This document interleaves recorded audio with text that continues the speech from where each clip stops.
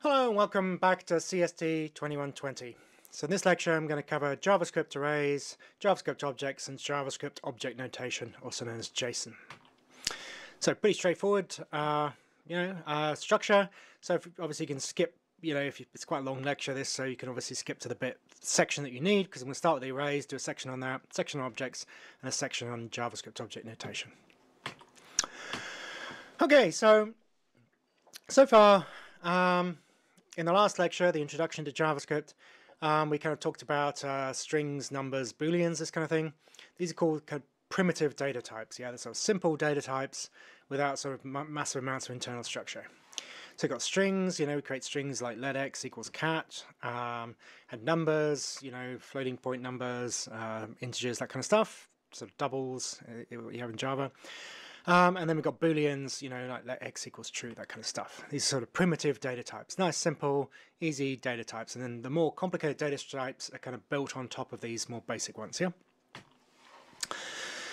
So in these, in the previous lecture on JavaScript, we used variables to store single values. So we had like let cat name equals Fred. That's just a single string that's been stored inside the variable. Whereas we can use arrays to store multiple values together. We can kind of group sort of lots of pieces of data together into a single variable, and that's what the array enables us to do. So throughout this lecture I'm going to be using the standard kind of square bracket syntax for creating arrays, but you can also use this kind of new array with this sort of smooth braces, but quite frankly, why do all that typing when you can just use square braces? So square braces is the sort of standard way in which people define and manipulate arrays in JavaScript. So with arrays, you're storing lots of different values together. So JavaScript will handle each sort of element in the array can have a different type, and JavaScript can combine them all into a single array. So it's not going to automatically create an array all of a uniform type, as you kind of constrained to in Java. You might ginger, at this point in the array, you might have a number, then we might have a boolean, then we might have a string, and it can just combine them together like that. So to access elements in an array, we use what's called an index, because the array index elements are ordered. It's like a sort of list of elements, if you like, and so there's an index number starts from 0. So something you just get used to when you do programming. It's like, why does it begin with 0? How annoying is that? But it just does, and you just got to live with it. So the first element of the array, even though it's the first element, is actually the 0th index. Yeah. So this is 0, 1, 2, 3, and so we can access the different elements using that index number. So if we do alert cat names 2, using the square braces to access the element at position 2. Position 2 in this case is here, because the indexes start at 0. So it's the third element, but we're using 2 to access it with the index here of 2. Because that's just how arrays work, So here, and I think there's one or two other programming languages. You actually find it more confusing when someone introduces a programming language that has uses starts at 1, because you just get so used to them starting at 0 that it just becomes the norm. But anyway, so cat names 2 is referring to that position in the array. So we're getting Tom being alerted there. Yeah. So we can sort of create an array, and we can also use the array index to change the value in an array. Yeah. So here we got cat names. Here's our array here, and if we want to change, this is position index 2, right? Tom the cat. And if we want to change Tom's name to Marmalade, maybe he's gone to a new home or something like that. Then we do cat names 2 equals Marmalade. So that'll copy the string here to this position in the array. So again, if we alert cat names 2, we're getting Marmalade instead of Tom. So hopefully this is fairly obvious stuff, yeah? Now arrays have this very handy property called length, which returns the length of an array, which is how many elements are in it, yeah? So in this case we've got 4 elements. So if we do alert catnames.length, then this will show us a 4, yeah? Because that's the number of elements in the array. So the length is always one more than the highest index. So the highest index, this index here, is 3. So the length is 4. So I thought it'd be fun to, show you arrays sort of in practice, so to speak. And so a nice little example of this is this kind of baby name generator. So, you know, we've all had this problem, right? You know, come back from the hospital with, you know, 5 quintuplets or something like that. You've got these babies lying around, you know, what are you going to name them, right? What a hassle, yeah? Or maybe your cat's just had kittens, has 9 different kittens. You know, you want to give those kittens names, right? Not just numbers. It's a bit, you know, harsh to call your cats by number. So you need to find some names, yeah? But you also may be the kind of person who likes an original name rather than just, you know, Bob, Tony, Sue, this kind of stuff, yeah? So if you want an original name, you know, one way to do that is to write a little bit of JavaScript that's, you know, generates names for you. So this is what this is here, yeah? So this is a baby name generator. So it's not a perfect baby name generator because if you want something really original, you generate an original name and then check on the internet to see if it exists already, but that sort of whole web scraping thing's sort of out of scope here, yeah? So let's just do a little demo and then we can go into how it works and use it to illustrate how arrays work, yeah? So let's find where we are. Yep, here we are, yep. So what it does, it says naming your baby is Jope in this case, or Zemo. So each time we refresh it, it's generating a new random name for the baby. Or puppies, right? I'm not, you know, against naming dogs using the system. Or Temo, Soxu, Wine, Jape. So some of these names exist already. We just saw Wine come up, right? Some of these, you know, no doubt exists in, you know, various languages. But what it's doing here, it's not following any fancy rules. It's generating a consonant and capitalizing it.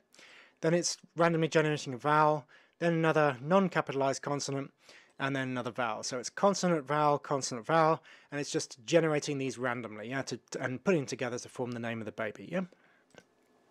Okay. So let's just go through how it works, and hopefully that'll give you, you know, a little bit more of a feel for how arrays work, which is really what's important here, yeah? So starting off, we've got 2 arrays, yeah? So we've got separate arrays for vowels and consonants because otherwise we'd end up with weird and unpronounceable baby names. Yeah. So in English, if you've got a consonant, a vowel, consonant, vowel, then that's fairly easy to say. That's how we end up with names like, you know, Go-O, Kiwi, this kind of stuff. Yeah. Or wine for that matter.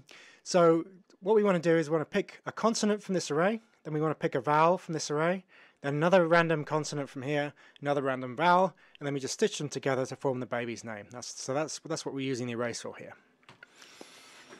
So we need to be able to select these vowels and consonants. We need to generate a random number between 0 and the maximum index of the array. So this is maximum index of this array is 1, 2, 3, 4, 5. There's 5 consonants, right?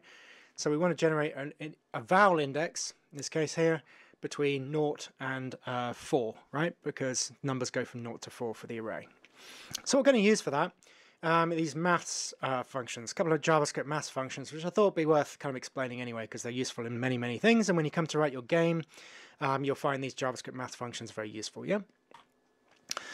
So JavaScript in the browser, I'm not so certain about Node, but certainly within the browser, there's a maths object that allows you to perform mathematical tasks. So we've got this math.random function here that generates a random number between 0 and 1, and then math.floor will round a number downwards to the nearest integer. So with a couple of extra bits on top of that, we can use these functions to generate a random number within a certain range. You know, if we want the number between 0 and 10, you know, we multiply whatever comes out of here by 10, and then use math.floor to round it down, or well, that would, yeah, we have to do it between 0 and 11. Anyway, never mind. Let's just go into it, yeah? So I'm just going to demo this for you because I think it's useful and it'll explain how the baby name generator works, yeah? So first, let's just do a bit of console logging, yeah? Oh yeah, wait a minute, about math.random. Okay, so let's just see what math.random does by itself, and it's easier sort of seeing random numbers if we do several of them, so I keep doing Java stuff, right? Let I equals 0, I is less than, just say generate 10 random numbers, I plus plus. Okay, so what this is going to do is log out 10 random numbers generated using math.random. So save that, and because I've got go live working, then every time I save it in Visual Studio, it's automatically refreshing it. So I hope you've got this kind of workspace sort of flow working by now, because it makes life much, much easier. So as you can see, math.random generates a number between 0 and 1. Yeah. So here are the various numbers here. But that's just first problem with this is obviously even if we round them up or round them, we're going to get a number. We're either going to get a 1 or a 0, which isn't what we need. We need a number within a certain range if we want to be able to select a random index from an array. So it's what we'll start with here. I'll just define a variable here. Let max. Let's say we want an array length equals. Let's say we want to generate. We've got an array that's length 8 here. So to get the numbers so that they can actually be useful indexes for our array, we need to multiply them by the array length. Yeah. Okay. So now let's see what that looks like. So here we go. So this is looking better now, right? So we got 7, 5, blah blah blah. But we've also got this bunch of junk here, and if we try and use that as our array index, it's not going to work. So we need to round them. Now we could use the math has a round function that will round it up or round it down, but here we always want the number to be less than this array length. Yeah. So if we just round it. Then what we're going to do is end up, sometimes it's going to be like 7.6, it's going to round it up to 8, and then we're going to get an out of bounds error on our array, yeah? So what we can do instead is we can do math.floor, yeah? Which will just, math.floor just chops off all the stuff after the decimal point. So that's kind of what we want to do here. So now if we do math.floor, here we have, 1, 0, 5, 0, blah, blah, blah. If we refresh it, we get a different bunch of numbers, up to 7, refresh it again. The numbers are always less than 8, so maximum is 7, and sometimes we're going to get zeros as well, yeah? So there's some zeros, yeah? So this is a nice way in which we can select a random index from an array using math.floor, array length times math.random. So that's what we're doing here. We're generating random indexes for the arrays, and then generating the baby name is very simple once we've done that. All we have to do is access the consonants, so that at the random consonant index and the vowels, we get each of the random letters, put them together, and then display them to the user.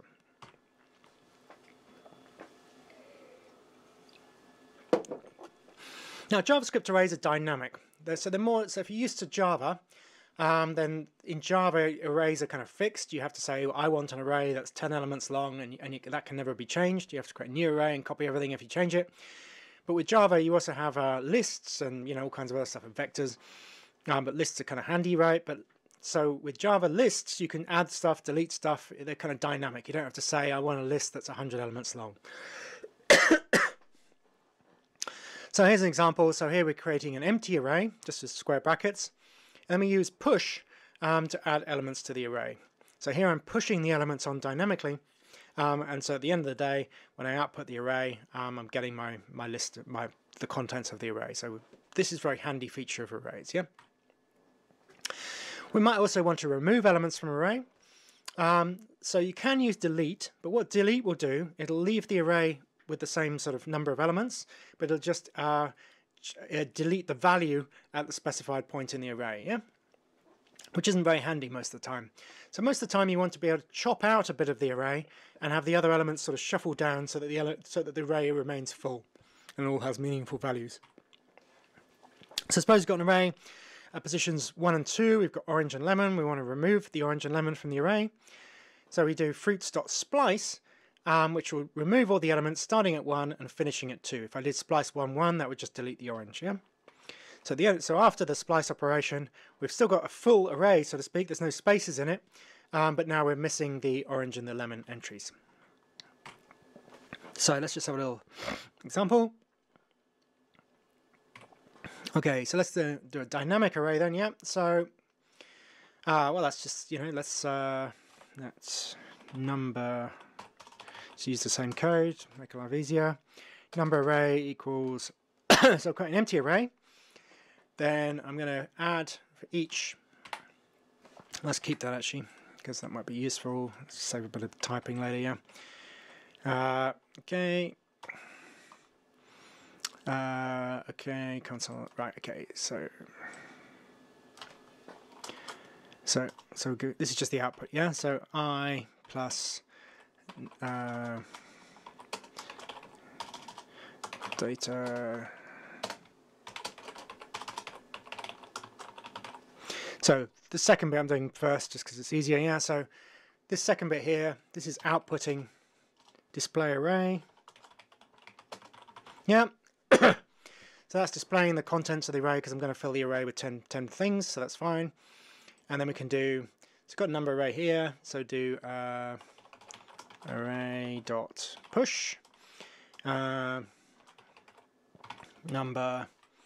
and then we just get add number plus I plus, you know, I times 100 or something, yeah? So I'm just going to fill the array with a string in this case, saying, no, do I want string? No, let's just use numbers, yeah? So we're going to put into the array, I'm going to put I times 100, yeah? And so it'll be like, first entry will be 0, second entry will be 100, and so on and so forth. And then we're going to log out the data in the array, yeah? So let's just check that that works, yeah? So the first element, 0, 0, 100, da, da, da. So the data in the array is 0, 100, 200, 300, 400, 500, 600, 700, 900, yeah? Now, what we could do is we could use delete to remove one element of the array. But as I said, this delete's not great. So let's say delete number array 4 or something. Yeah, so delete 300 or something like that. Or 500. Still get confused about that. So if we delete one element in the array, we get 400. The data is undefined, yeah? And it's undefined because it's not actually removing the element, it's just removing the data associated with the element. So that's not so good. Well, instead, we can use the splice tool, splice method, splice, and if we want to remove the same element, so we move from starting at index 4 until index 4, yeah? So splice will give us better, yeah? In this case, we've got 100, 200, 300. Oh, wait a minute, I've done something wrong here. What have I done here?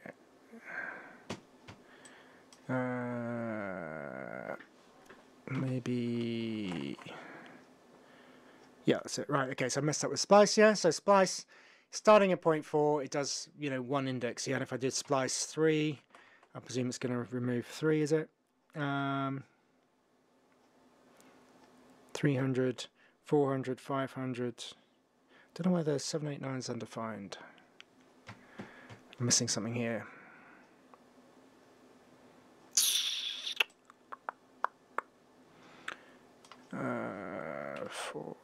So if we do splice 1, 1. Okay, so that's remove 100, right? And also the last one. Why is it doing that? Ah! Yeah, I know why. Okay, I'm being stupid here, yeah? So instead of going I to 10, because it's splicing, is shortening the array. That's a mistake I'm making here. So number array dot length. That's the problem I got. Yeah, so I was actually right. So if I want to remove 4 and 4, that's fine. That's a stupid mistake I was making. So now it's working fine. Yeah, so it's removing point 400, and it's removing 4 points after 400. So 400, 500, 600, 700. So this is the number of points, not the range actually. So for 4, 1, remove just 400, and if I do 4, well, probably 4, 0. I don't know what that'll do. Let's see. 4, 0 does nothing. Yeah. So splice is actually not. I was mistaken. It's not removing the. It's not going from 4 to 6 or something like that. It's removing the number of elements starting at 4. So if we do 4, 1, it removes element 400. And just removes one element starting at index 4, yeah? So that's clear now. We built the number array. We've spliced out index 4 here using 4, 1 here. And then we displayed it again. And the mistake I made was that I had a fixed number here. But I was reducing the array with the splice operation. So that's why I was getting all these weird undefineds, yeah? Okay.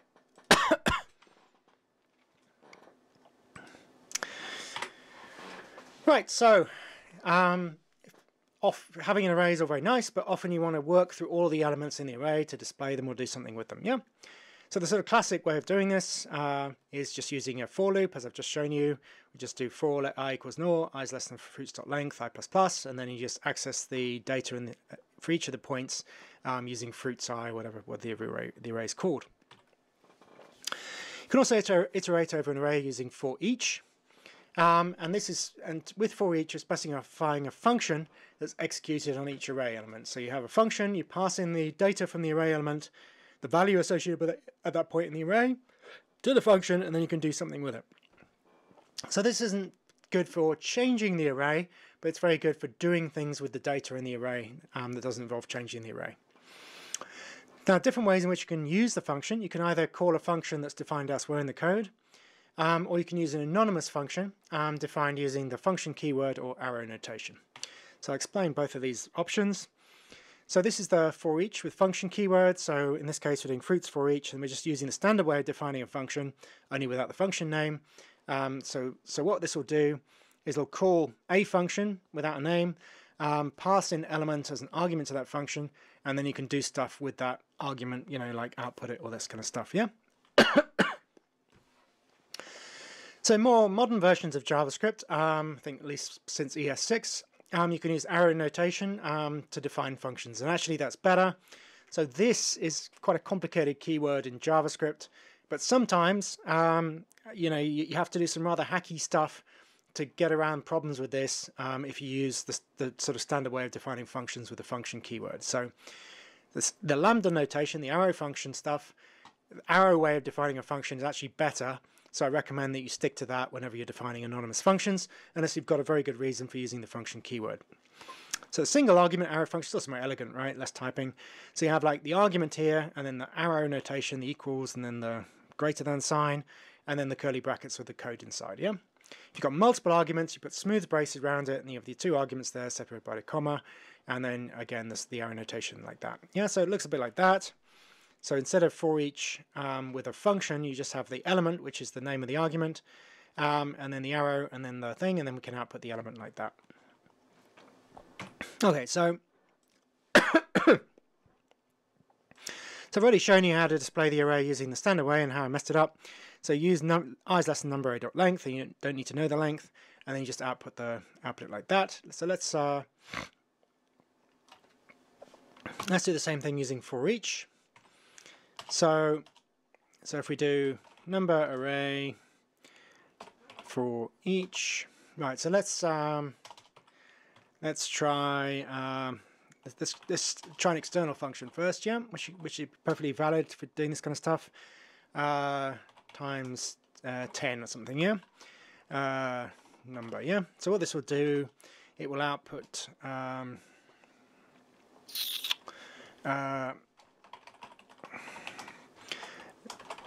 number times 10 is plus yeah, so it'll output the number times 10. It's not particularly amazing function, but what I can do then is call my number array for each and then be elements. Now if we use, oh yeah, then we can actually just name the function, yeah. Instead of creating an anonymous function, we can just name the function we want to call. If we save that, and hopefully it'll work, times 10, I've got spelt it wrong, yeah. It's times 10, yeah. Okay, it's not defined. So now, so the first element in the array, what's this array full of? So the array is I times 100, so now it should be with 1,000, that's right. So let's make it, to make it clearer, let's stick with it, yeah. So the numbers, times 10, 0 times 10 is 0, 100 times 10 is 1,000, 2,000, 3,000, 4,500. So it's outputting. So I'm naming a function. The important thing here is I'm naming this function here explicitly, and that function is defined elsewhere in the code. Now, what we could do instead, and most of the time you're going to do this, is create an anonymous function. You can do that with the function keyword. We could have elements and do it like that. That's the sort of, and this would work just as well. You could put the code in there. In this case, let's make it number times 11, just make it different. So in this case, it's going to output the number times 11, you know, for each of the elements in the array. I've messed up again, number's not defined. Okay, okay, so that's 11 times each of the n numbers in the array.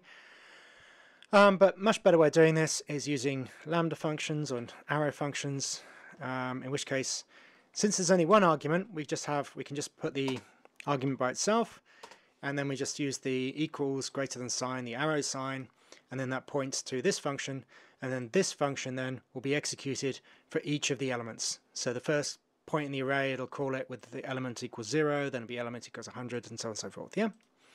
And then, so that works fine, right? Okay. Right, so that's arrays. You know, there are other features of arrays, but I don't want to like overload you with this stuff. So I hope that's given you enough of an idea about how arrays work, so you can, you know, incorporate them into your own code in sort of sensible ways. Next thing I want to talk about is objects. So you're going to use JavaScript objects a lot, yeah? So they're a way of combining both data and functions together into a single structure. So if you're familiar with C++, you have this kind of idea of a struct, which is more of a data structure, it doesn't have the functions, or a hash map, again, in Java, many programming languages, again, more of a data structure, but it's kind of got the same idea, except in JavaScript, functions are a particular type of data, so that's why you can just stick functions into objects in this sort of slightly arbitrary way, yeah? And so once you've got objects, then you can start to use JavaScript objects in an object-oriented way. And as I explain later, you know, JavaScript objects are kind of object-oriented, but they're also kind of not. And they have, whereas you can actually, in more modern versions of JavaScript, you've got classes, which will let you use JavaScript in a much more object-oriented way. So if you want to do sort of object-oriented programming JavaScript, you should be using classes, not just sort of raw, sort of basic objects. Yeah, but basic objects have many, many uses. So it's well worth getting to use them to know how they work, because you're going to be using them all the time. You know, the classes you will use, but objects more probably. So really objects are just data structures, yeah? So they used to consist of one or more name-value pairs, and you create an object in this way, yeah? So you have like a, you know, obviously there's the kind of let, you know, declaring a variable. In this case, it's a pointer in a way. It points to a data structure in memory, and this is important when it comes to passing objects into functions and stuff. But just it's treated, it's kind of like a variable, yeah? And it points to, obviously you've got the curly brackets to define objects, whereas arrays are defined using square brackets. Then inside the object, you have a bunch of keys. Name, age, and alive are keys, and each key is associated with a value. And you use these colons to define to connect the key to the value. Yeah, so you have the key, colon, and then the value could be a string, a number, or any kind of a JavaScript data type. Yeah, and then the key value pairs are separated by commas. So that's all a JavaScript object is. So we can define it in the way I just explained, and then to access the properties of the object, we can just follow the object name with a dot and add the property name. So for example here, I'm accessing person, has this property name, this key name. So if I do person.name, then that lets me output John in this case, because that's inside the object there, yeah? So you just dot and then the property, yeah? A bit like, again, similar to Java, but without any access restrictions. And I can use the dot notation to change the properties in an object. So initially the person's age is set to 50. If I do person.age equals 38, then it'll assign 38 to the age inside the person object. Yeah, so if I output it, then I see that it's 38 rather than 50. So we can also dynamically add properties to an object. The object's not fixed at runtime. You can just keep adding stuff into it. And again, this makes it more like a hash map than a Java object. Yeah, so we've got person, we can just create an empty object using the curly braces. And then we do person.name equals John, person.age equals 50, person.alive equals true. We can just add these properties dynamically rather than just having them all fixed at the beginning. So curly braces, and then we have the stuff, yeah? You can also use square brackets to access properties in an object. So you put the property in quotation mark, otherwise JavaScript's going to look for a variable with a property name, yeah? And I'll try and explain this in the demo. It might look, you know, kind of pointless, right? Because you've got an extra, you know, instead of one dot, you've got, you know, two quotation marks and two square brackets. So most of the time you're not going to bother using this kind of notation. You will use this kind of notation where you don't know which property you want to access from the object, and you might be getting that dynamically from a web page or something like that. So this is useful, but you won't be using it all the time.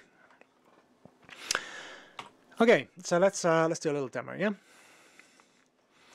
Okay, so we can get rid of that. So let's, not feeling wildly imaginative today. So, Bob, so let's create a cat called Bob. Name, Bob. So age, let's say 10, so respectable age for cats.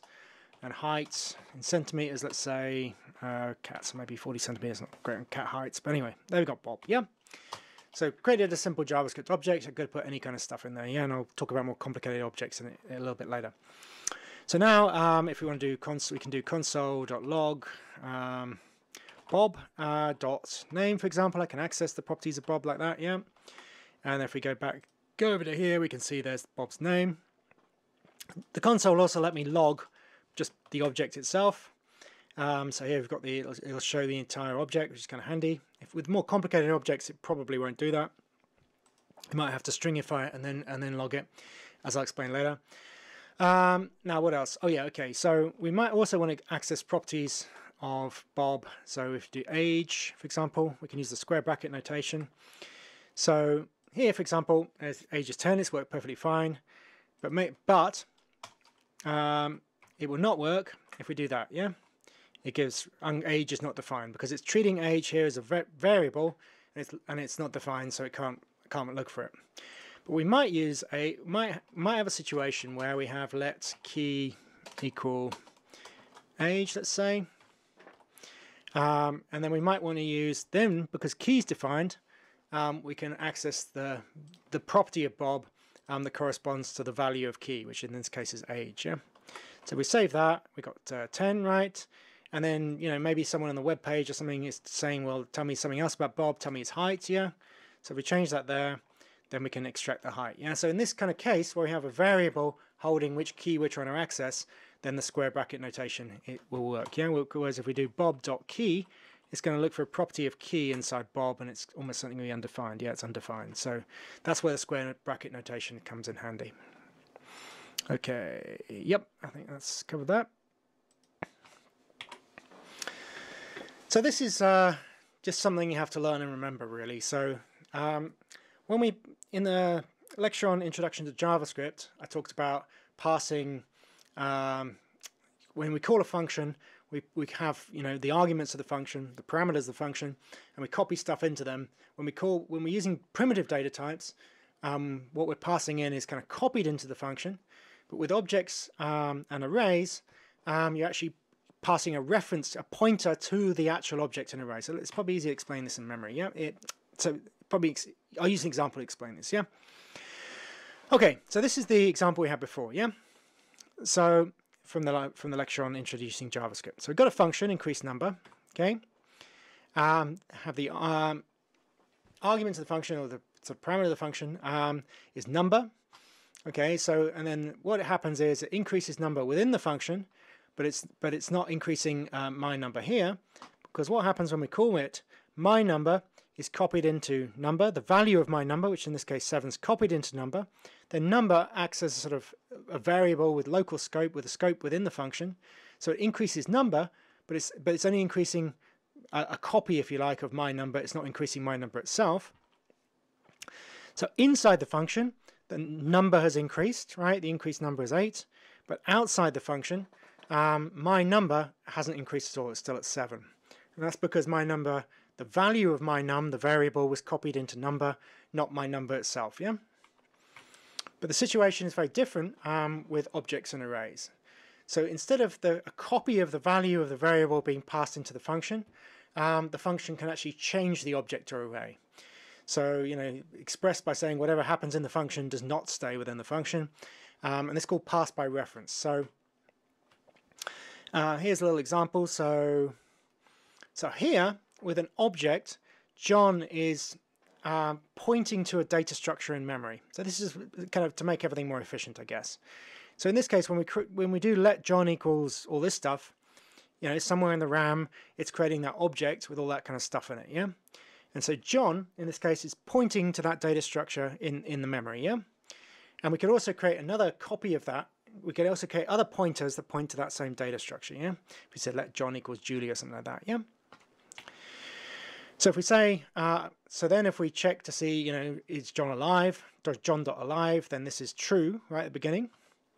But then if we call the function here, instead of copying all of this into the function, into person, and then doing something independently of John to this person, instead all it's doing is its person and John are both pointing to the same data structure in memory. So if we do person.alive equals false, it's actually changing John in a way that it wasn't in the previous example. So now, after we've called the function, the alive status is set to false in John because it's changed the actual object itself. The function's changed the object itself. Okay, so actually I'm going to do a little demo of that, yeah? So let's just keep that the same. So let's do change function, change name.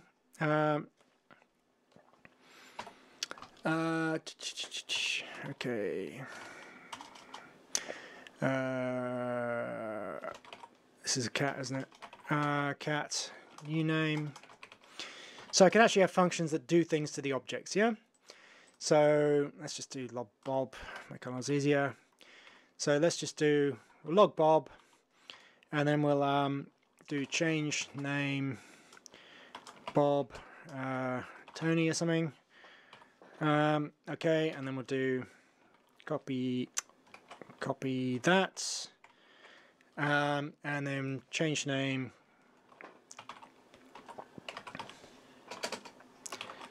okay. So cat.name equals new name. So we got logging Bob, changing Bob's name, and so in this case it's going to pass Bob. It'll just cat will just become another pointer to Bob. They'll be dealing with the same data structure. So in theory, let's just check. Yeah, so this is the Bob object before changing the name, and this is the same object, but with changes made by the function. Yeah.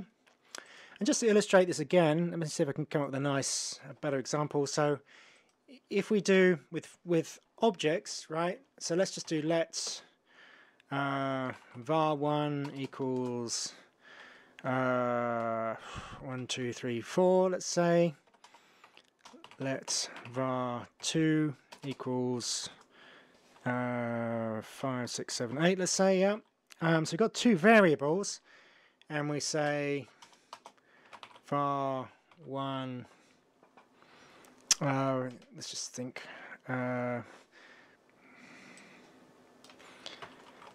Right. So let's do var1 equals var. Let's create a new variable. var2 equals var1. Yeah. So in this case, what's going to happen, because it's a simple primitive data type, it's just going to copy 1, 2, 3, 4 into var2. So if we do console log var1 plus var2 2. Okay, so I think you'll see the point of this in a second. Yeah, so if we log both var1 and var2, var1 and var2 have got the same value. Yeah. Now if we say var2 or var1 equals 5, 6, 7, 8. Okay, and then do the same logging, yeah? Okay, so now they've got different values, yeah? var1's 5, 6, 7, 8, and var2 is 1, 2, 3, 4, because they're not linked in any way. They're just copying the value of var2 into var1, and these are completely separate and independent variables, yeah? Now let's change this for an object, yeah? And let's say number. This is really boring code, but anyway. So var1 equals that, okay, and then var2, var1.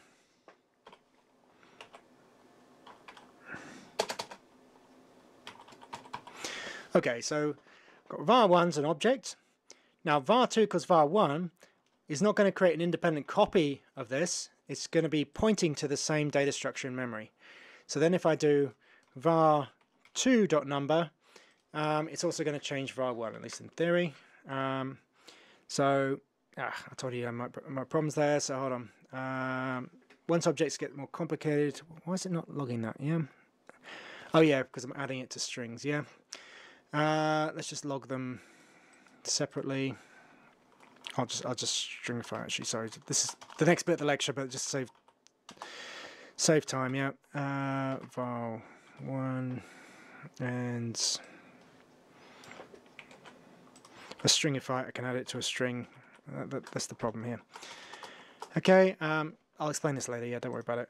So let's just log these twice. Okay. So I'm just logging it in a slightly more fancy way to get this problem. Yeah.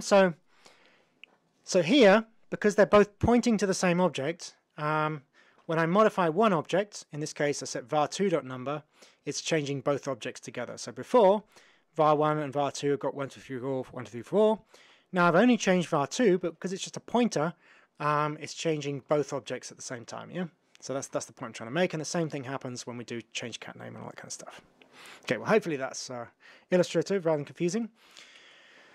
Okay, now what I want to say here is that objects themselves can be very complicated in the sense you can have objects within objects, arrays within objects, arrays of objects, and so on and so forth.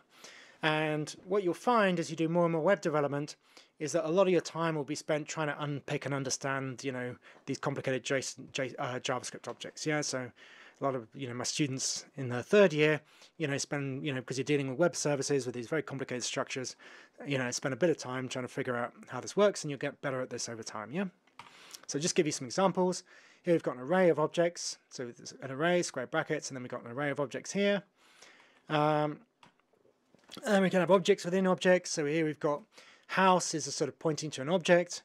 Inside that object, we've got 2 other objects. Inside these other objects, we've got another 4 objects. Yeah, so it's objects within objects within objects in this case, and it just goes on and on. Yeah. We can also have arrays within objects. So in this case, team contains key player names pointing to an array. So really, you can mix these things up in any old way you like. Yeah. And then to access the array, we do team.playernames. And then because it's an array, we then use the square brackets to access the element with the index 2 in the array, yeah?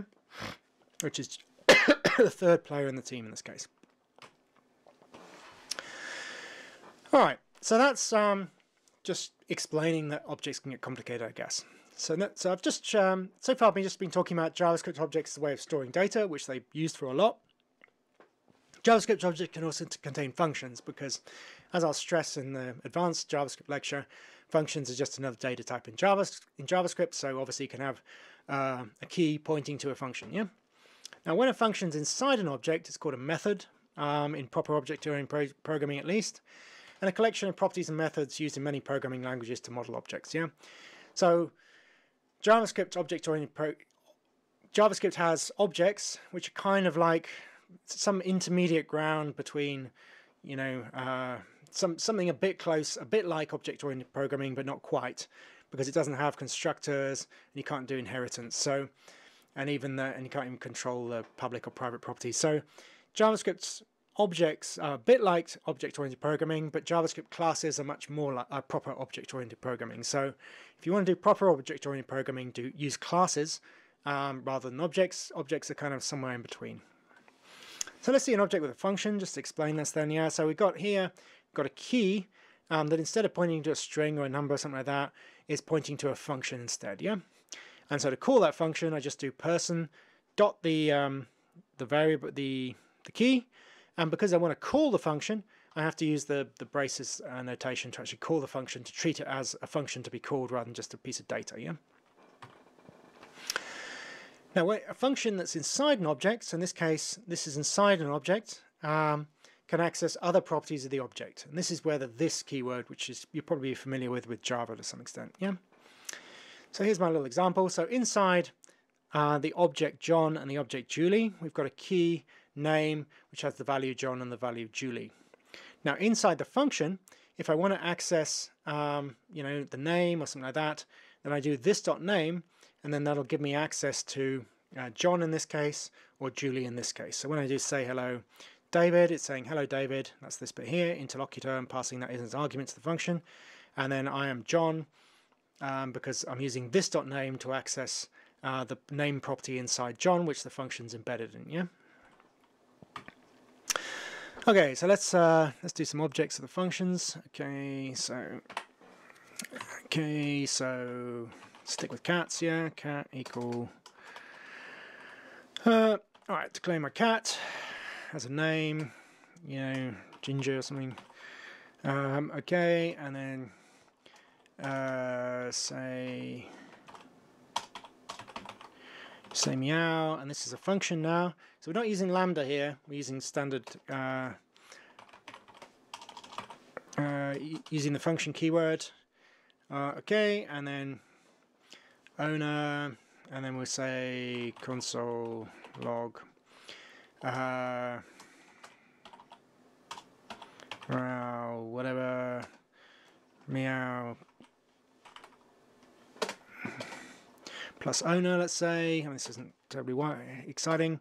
Plus, you know, I am, and then plus, there we go, this dot name, yeah?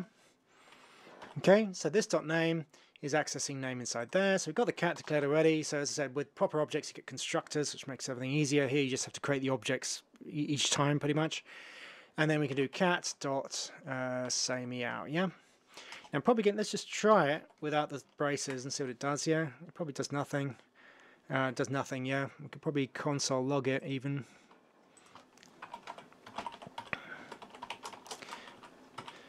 Okay, so if we miss the braces, yeah, firstly it doesn't work, but it's then logging it as, because it's functions are a type of data, type of variable, if you like, it's kind of logging the function itself, yeah? It's not calling the function, it's just treating it as a kind of data type, yeah? So instead, obviously we want to call the function, so then we apply the braces to it and pass in an argument, in this case, you know, David, let's say, yeah? So we do cat.sayMeow, it's calling that function there inside the object, and it can access other properties of the object using this, yeah? So in this case, with a bit of luck, meow, hello David, I am Ginger, kind of thing, yeah? Good stuff, yeah? And that's the use of this. So, in general, object-oriented programming is great, I think. Very helpful to represent real-world objects with JavaScript objects. Yeah, you can have properties representing the properties of objects, add functions, changing the objects in appropriate ways, yeah? This is going to be super useful in your coursework. So you might have a card game that has objects representing cards on the pack. Pack could have a function that deals cards out, all this kind of stuff, yeah? So I love object-oriented programming, and it's great for things like games or anything really where you're representing things that loosely correspond to an object. So as I explained, object-oriented JavaScript is really implemented with classes, where you can create a single class and then you create instances of that class, which then you can sort of manipulate and call functions and all that kind of stuff. Yeah. With the sort of objects, just straight objects, they have methods in, but if I want to create two different people in this case, I have to kind of copy and paste the code for John and Julie and copy and paste the function code and all the rest of it. So if I had a card pack done this way, it'd be really bad, yeah, because I'd just have, I'd have 52 of these objects pasted into some file somewhere. It wouldn't be very useful, yeah? So if you want to use proper object-oriented JavaScript, you should use classes. Objects you can use in other ways for storing data and this kind of stuff. Classes support inheritance, they have constructors, and I'm going to cover that in a later lecture. Last thing I want to talk about today is JavaScript object notation, commonly known as JSON. So I've explained how you create objects in JavaScript. We've got like John equals, this kind of stuff. We've built the object, the data structure within the program. And we can also convert that object into a string. And that really just involves putting double quotation marks around each of the keys. And then the rest is unchanged, yeah? And that's called JavaScript object notation. So it's a very popular way now to exchange and store data. So XML 10, 15 years ago was the language for representing data and exchanging data. But XML is verbose. It's like got lots and lots of stuff in it. It's also quite complicated to parse. You have sax parsing and DOM parsing, this kind of stuff. It's not great, yeah. So pretty much everyone these days has moved over to JavaScript object notation as a way of storing data, representing data, exchanging it. Pretty much all web services are written in JSON, because it's so easy and so compact and so convenient for converting to and from JavaScript and other programming languages. So if we have an object defined in JavaScript like that, the JSON representation of the object is this, yeah? So this is like a string. JSON's a string. So we've got the quotation marks on the outside of it here. And then each of the properties has a quotation mark around it, yeah? And then the rest is just the same, yeah? So what's nice when you're working with JSON and JavaScript is it's very easy to convert between the two, yeah? If you've got a JavaScript object and you want to get the string JSON representation out of it, we call JSON.stringify. So here we got John, here's the object, and then the string version, we're just calling JSON stringify on John, and that returns a string version of that object. And then we can, if we output that, we see that this is in JSON representation now. And as I said, there's many, even used in databases and all kinds of places, yeah? And we can go the other way, yeah? Once we've got something in JSON representation, we can go back into a JavaScript object just by calling JSON.parse on the string. and that will convert it back into a JavaScript object. And once it's a JavaScript object, we can access the properties such as name. Yeah. Okay, so let's do a quick demo. Okay, so let's stick with okay, name, age, 15 or something, old cat. Yeah. Okay, so let's stick with a couple of simple properties. Okay, so there's my cat, right? Now, if I want to, if I do, let's cat string, so converted to JSON string, I just call JSON.stringify cat, then console.log cat string. Okay, so let's just check that out. So here's the cat. Here's the JSON representation. All that's changed is the quotation marks around the keys. Yeah, and we can also do the other way. Let's create the cat in create the cat string here, right? And put it all in quotation marks instead. So I'm creating from scratch a bit of JSON here, and because it's a string, we need to put quotation around it. Come on. So now that's a string, right? That's just probably easier to see where I've messed up. I probably used to be in the same line or something. That's what's confusing here. Okay, so that's a string, right? Java. So if I try and do console log cat string dot name, for example, yeah. I'm hoping that will end up as being undefined. Right. Yeah. Let's just get rid of that. Yeah, so we've got undefined, yeah? Let's just make it clearer, yeah? So we've got cat string here, which is just a JSON string. If we just try cat string.name, I'm trying to access a property on cat string that doesn't exist because cat string is just a string, yeah? So if we go back here, and then we convert the string back into a JavaScript object. So we do JSON.parse, which will convert the string back into a JavaScript object. And then we can copy that. Bother. Okay, and get rid of that. Okay, so now if we convert the string back into a JavaScript object, we can then access name on the JavaScript object, yeah? So now it's called Ginger. So it's undefined here because cat string is just a string. The JavaScript doesn't look inside this string at all. But once we've converted it back into a JavaScript object, we can then access properties like name or age or that kind of thing. And that's why we're getting Ginger here, yeah?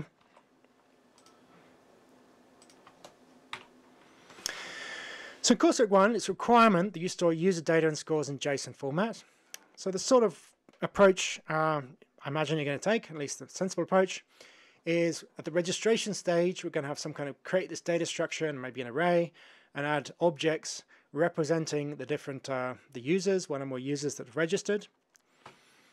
To store it, because in local storage we have to store in a string, and as you come to MongoDB, it's it's all stored in string. Well, you can store it in objects, but let's ignore that for a moment. Treat it as strings.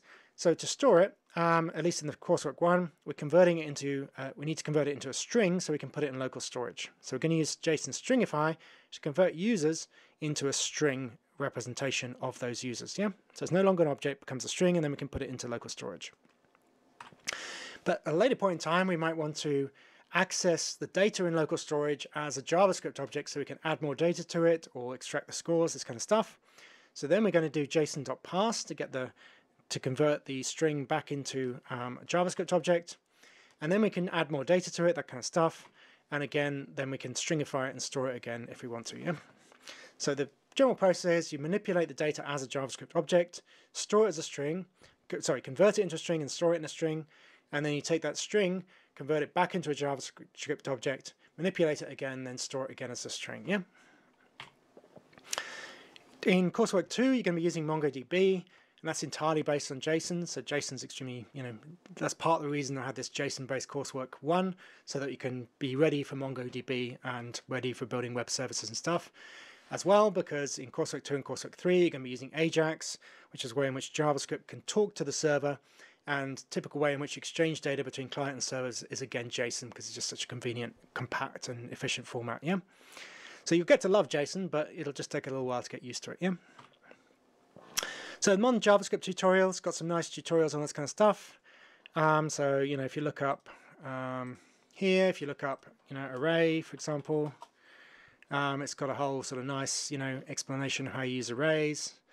Or if you look up objects, again, it's got a whole section on JavaScript objects, some very nice diagrams. I really rather like this tutorial. And what else we got? Yeah, it's also got, I'm sure it's got a section on JSON, yeah? So there we go, so explaining all this to string method and stringify and this kind of thing, yeah? So eloquent JavaScript, I'm less familiar with that, I've used it less, but it's also got, you know, as you can see, stuff on data structures, objects and arrays, and no doubt there's some stuff on JSON in there as well. So possibly there's another way in which you can access similar information. Okay, so this lecture has introduced you to JavaScript arrays and objects, and I've also covered JavaScript object notation.